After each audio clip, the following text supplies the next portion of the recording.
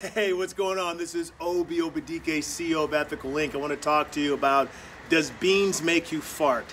We've all heard that beans can make you pass gas.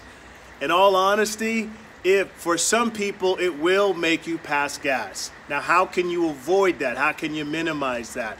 Number one, if you drink lots of water with fiber, with beans, that can help ease bloating and help ease you passing gas.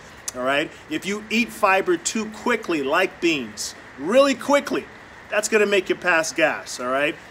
The reason why that you can pass gas or fart with beans is because beans contains a compound called Raffinose. All right. It's called Raffinose. And that compound passes through your intestines, your gut, the bacteria, and it actually will produce gas. All right. It will produce bloating.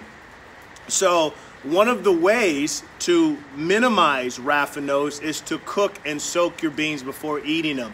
If you cook and soak your beans before eating them, that will minimize the Raffinose content in the beans, and that will basically minimize the gas production that will come from eating beans. So not everyone will actually have gas while eating beans. Everybody is different. But if you drink lots of water, soak and cook your beans, that's going to help tremendously. If you have any interest in any of our ethical supplement products, go to ethicalinc.com and check them out. We've got some great discounted products for you to help you.